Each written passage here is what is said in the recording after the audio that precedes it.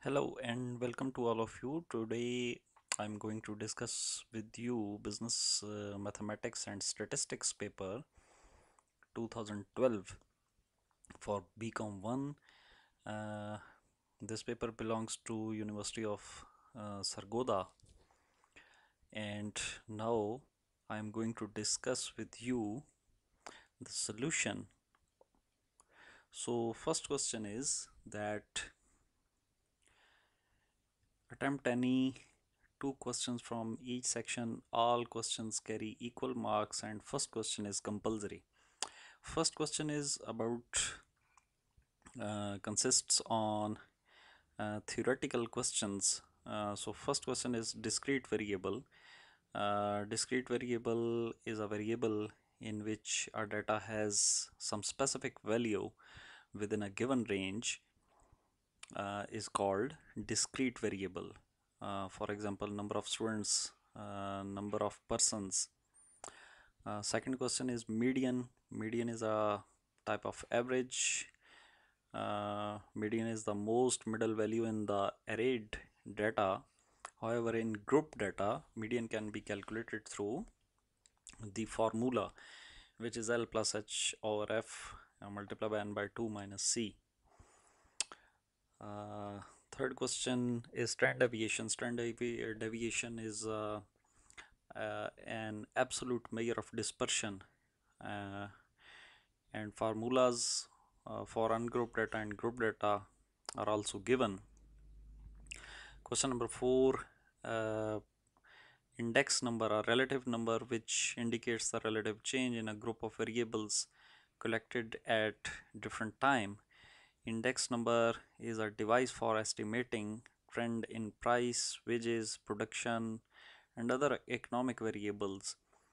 It is also known as economic barometer. An index number is a number that measures a relative change in a variable or an average relative change in a group of related variable with respect to a base.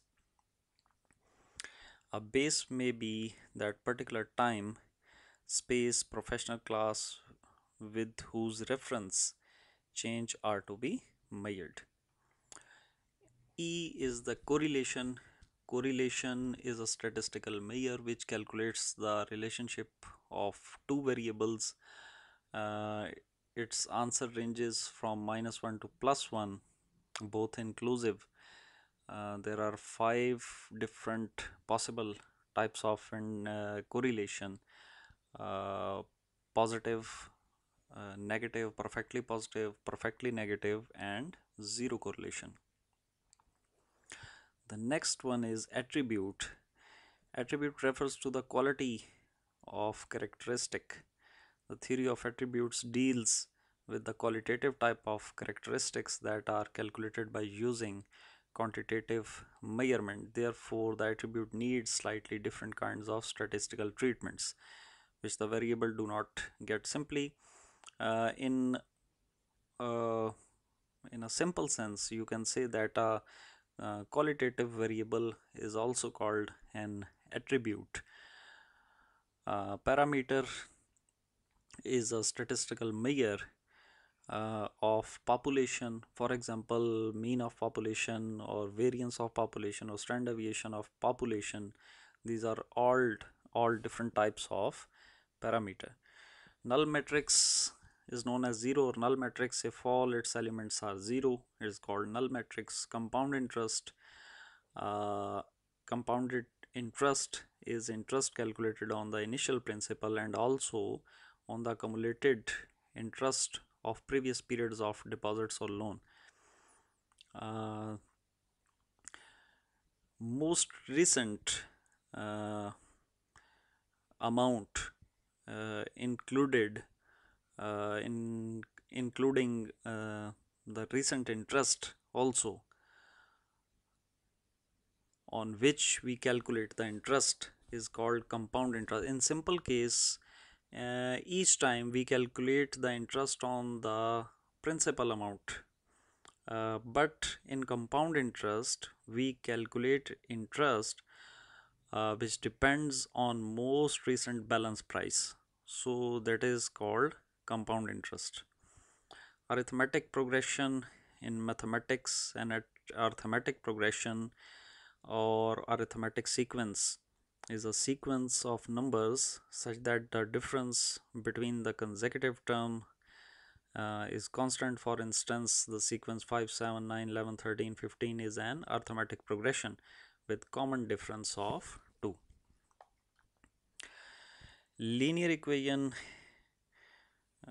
we already discussed these different concepts in the calculation of different questions. Those were asked in the paper of business mathematics and statistics, including linear equation. Linear equation is an equation which represents the linear regression model, and it describes the relationship between the given variables. The equation as given below, y equals to alpha plus beta x, is a type of linear equation. Discount in finance, discount refers to the condition of the price of a bond that is lower than par or face value. The discount equals the difference between the price paid for a security and the security's par value. More example is given, also given here. You can pause the video and see or write down the answers. Now we finally move to the section 1, in which calculate mean, median and mode for the data given below. Data is in the form of group data, and as you are seeing here that there is no need to calculate the class boundaries because upper limit of first class and lower limit of second class is equal. So there is no need to calculate the class boundary. We have to calculate x, that is class mark. Simply lower class plus upper class divided by 2 is equals to class mark. And after that you do not need to calculate each class mark one by one. So simply you just notice here that there is a difference of 10 in each class, so that is height h. So just add up height 10 and the result will be your class mark. 5 plus 10 15, 15 plus 10 25, and so on. After that, in calculation of median, quartile, decile and percentile, I already discussed that there is a need of cumulative frequency. Just take first frequency here and just add up next frequency into previous total, and in this way you can calculate cumulative frequency. Now we finally come to the calculation. Mean is equals to sum of fx over sum of f. We need the product of f and x. 5 multiplied by 3 15, 15 multiplied by 9 135, and so on, and sum is 2655. So 2655 divided by 79 is equals to 33.607. Median, first of all we select the model class. Just 79 divided by 2, calculate this n by 2 and locate the model class. So 79 divided by 2 which is equals to 39.5, and 39.5 falls in the cumulative frequency of 57. So this will be your model class, and C will be 27, which is before the cumulative frequency of model class. So L will be 30, H is 10, difference of x values, and F is 30, n by 2 is 39.5 minus 27, so median will be 34.17. Selection for mode, model class for mode is the class which has maximum frequency is 30. So the same model class will be selected. L is 30, FM is, which is maximum frequency, 30, F1 is 15, F2 is 15, H is 10. Just put up these values into this formula and mode will be 35. Question number 3, that calculate coefficient of correlation and line of regression of y on x and x on y. I already discussed in previous papers that we need 5 different calculations while calculating correlation and regression. So sum of x, sum of y, sum of xy, sum of x square, sum of y square. So all the calculations are given here. Now first of all we will calculate correlation coefficient, in which correlation coefficient is equals to sum of x y divided by n minus sum of x over n multiplied by sum of y over n divided by standard deviation of x and standard deviation of y. Mean of x is 22.5, mean of y is 18.9, standard deviation of x is 2.87, standard deviation of y is 1.58. Simply put up all these values into this formula and correlation will be 0.96, which indicates the positive relation. Now we move to the B part of this, and that is to calculate the regression equations. And first of all we need here two regression coefficients, beta x on y and beta y on x. Beta x on y is equals to correlation coefficient multiplied by standard deviation of x, standard deviation of y divided by standard deviation of y, and regression coefficient y on x is correlation coefficient multiplied by standard deviation of y divided by standard deviation of x. Just put up all these values into the formulas, and there are two regression coefficients. After that, finally we will calculate regression line of y on x and regression line of x on y. So if we calculate the regression line of y on x, its formula is y minus y hat equal to regression coefficient y on x multiplied by x minus x bar. Just simply put up all these values and solve it, and finally it will become 7.31 plus 0.5285x, in which 7.31 is alpha and 0.5285 will be beta,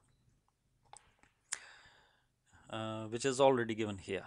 So in reverse regression line x on y, we just interchange this formula, x minus x bar equals to regression coefficient x on y multiplied by y minus y bar, and just put up all these values and it will be equals to minus 10.386, that is alpha, plus 1.74, that is beta, which is already calculated here.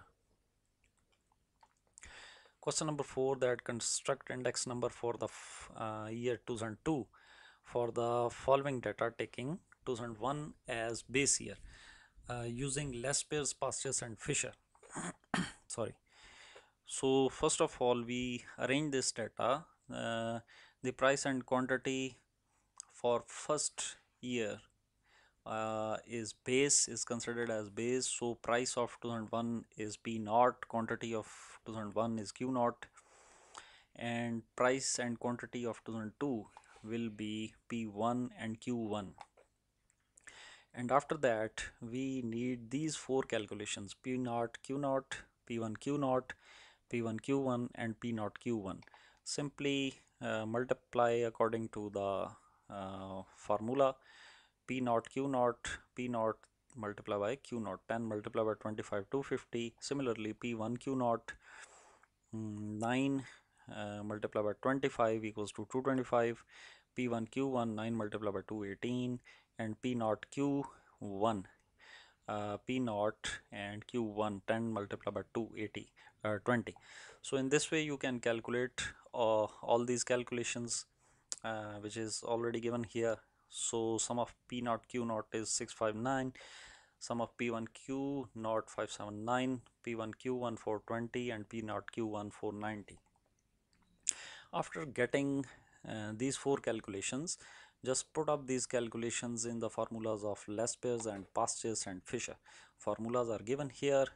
So in this way you can calculate Pastures index. Lesper's index is 87.86, Pastures index is 85.71, and Fisher index will be 86.77. Alternatively, if you have these two answers, so simply you can multiply these two and take the under root, that will also be equals to Fisher's index. Question number 5 is equals to sorry, it is about the calculation of sampling. So a population consists of 6 numbers: 6, 9, 12, 18 and 21. Consider all possible samples of size 3 which can be drawn without replacement. In previous two questions, those are related to the Punjab University, in which sample size 2 was asked and remaining question was same. So here we I already told you that there are three important things which should be noted before calculation: that what is the population, what is the size, and what is the case, either with replacement or without replacement. After that, we just convert our solution into three different steps. First step is to calculate the sample statistic. Second part is to the calculation of population parameter, and in third part we just verify our results. So first of all, population is 6, 9, 12, 18, 21, 1, 2, 3, 4, 5. So uppercase n will be 5, sample size is 3, lowercase n will be 3. All possible samples can be obtained through combination method in case of without replacement. But mind it that in case of with replacement, we just take the power n raised to uppercase n raised to power lowercase n. But here it is the case of without replacement, so it will be obtained through combination method, and that is equals to 10. So there are 10 possible samples. So how can we make the samples? First of all, 6, 9, 12, 6, 9, 18, 6, 9, 21. 6, 9, 12, 6, 9, 18, 6, 9, 21. After that, skip 9 and 6, 12, 18 and 6, 12, 21. 6, 12, 18 and 6, 12, 21. After that, skip 12 and take 18 in pairing. 6, 18, 21. 6, 18, 21. After that, skip 6 and take 9 into consideration. 9, 12, 18, 9, 12, 21. After that, 9, 18, 21, and finally 12, 18, 21. So here are the samples, here are the sum of these samples, and here are the mean of each sample. 27, there are 3 digits, so 27 divided by 3, 9, 33 divided by 3, 11, and so on. After that, we just take these means individually. Least value is 9, 11, 12, 13, 14, 15, 16, and 17, and just place the relevant frequency for each mean. 9 appeared one time, 11 appeared one time, 12 appeared two time, so frequency will be 2. 13 appeared two time, frequency will be 2, and so on. And after that, we need two more calculations, fx bar and fx bar square. Fx bar is the simply multiplication of these two, and fx bar square is equals to fx bar multiplied by x bar, and sum of these is 17, 94, 132, and 10. So just put up these into the formulas. Sum of fx bar over sum of f, which is equals to the mean, and that is equals to 13.2, and variance is equal to sum of fx bar square over sum of f minus mean square, and after putting the value we can get variance, which is 5.16, and just take the under root of the variance, which is equals to the standard deviation of the sample. So mean of sample is 13.2, variance of sample is 5.16, and standard deviation of sample is 2.27. After that, we move to the second part, and that is about the population. Take the population 6, 9, 12, 18, 11, 21. Sum of x's will be 66, and after that we take the square of these two, and sum of the square is 1026. Just put up these two calculations into the formulas. Sum of uppercase n x over uppercase n equals to 66 by 5 equals to 13.2. Just put the values into the formula of variance of population parameter. Variance will be 30.96 and standard deviation is just under root of the variance, that will be equals to 5.5641. Third and last step is the verification. I told you in the previous papers that sample mean also equals to the population mean. So 13.2 equals to 13.2.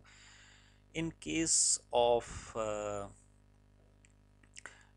variance uh, of sample mean, in case of without replacement, it is equals to the population mean, population variance over sample size multiplied by population size minus population sample size divided by population size minus 1. Just put up these values into the formula and this will be equals to the sample variance. And simply if this will be equal, this also will be equal, because just take the under root of 5.16 and that will be equals to 2.27. Alternatively, you can apply the formula which is given here. Now we move to the section 2. If A matrix is 3, 4, 2, 1, 5, 1, 2, 1, 2, B matrix is 3, 5, 2, 4, 1, 3, 5, 3, 1, prove that AB is not equal to BA. I already discussed several times about the multiplication of matrix in previous papers of Punjab University. You can also watch here one time more, and that first row multiplied by first column, first row multiplied by second column, first row multiplied by third column. So these multiplications are given here. After that we just replace the row. First row multiplied by first column, second row multiplied by first column, second row multiplied by second, and second row multiplied by third, which is given here.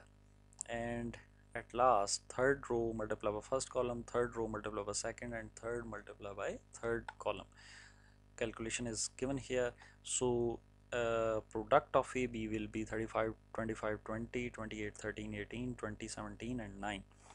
Now we will multiply, we will perform same process which we performed here, but we just take B matrix first and A second and apply the same method which we applied here, and the result will be 18, 39, 15, 19, 24, 15, 20, 36, 15, and hence it is proved that AB is not equal to BA.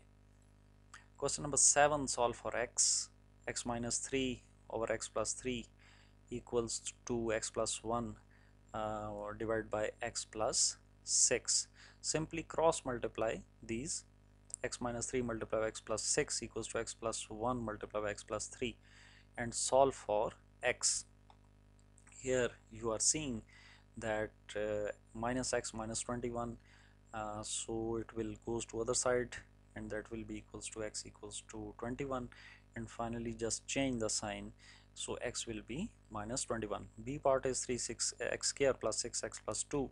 Simply quadratic formula will be applied here.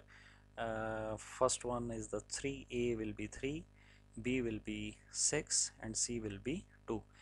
Apply these values into the formula of quadratic equation and you can solve the values of x.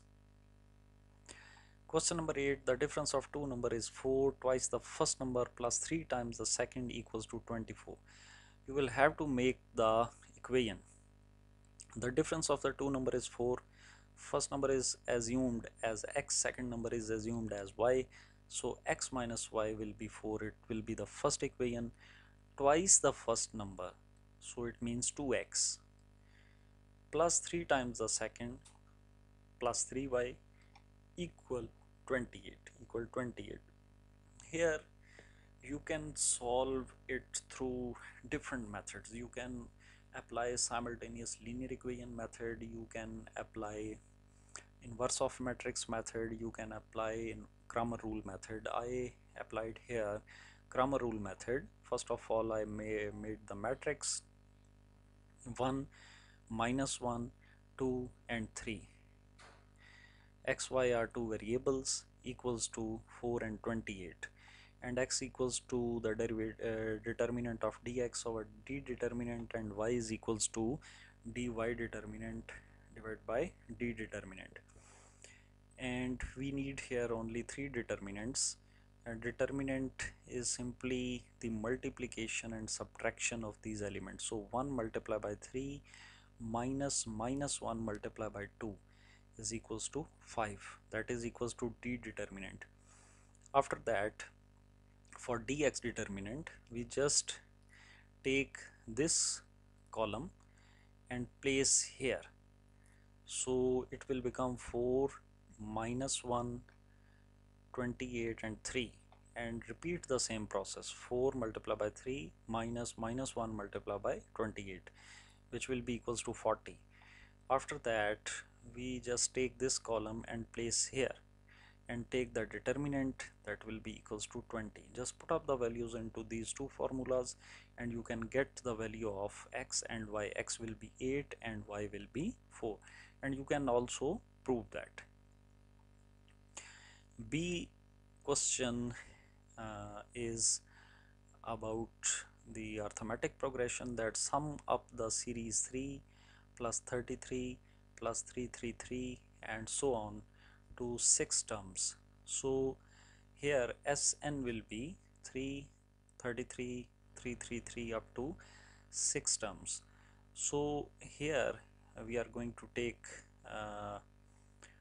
1 by 3, 9 plus 99 plus 999 up to 6 terms. And finally, how can we get this 9? 10 minus 1. How can we get this 99? 100 minus 1. How can we get this 999? 1000 minus 1 up to 6 terms. So 10 plus 100 plus 1000 to 6 terms minus these 1 will be separated here, minus 1 plus 1 plus 1 up to 6 terms. And finally we will apply here 1 by 3, 10, 10 raised to power 6 minus 1 divided by 10 minus 1 minus 6, and finally the answer will be 370368. Question number 9 is the sum of money was borrowed and pay back in 2 installments of rupees 882 allowing 5% compound interest. What was the sum borrowed? So it is the case of multiple payments, so annuity will be applied here. A sum of money was borrowed, but we don't know about the borrowed amount, so present value is missing.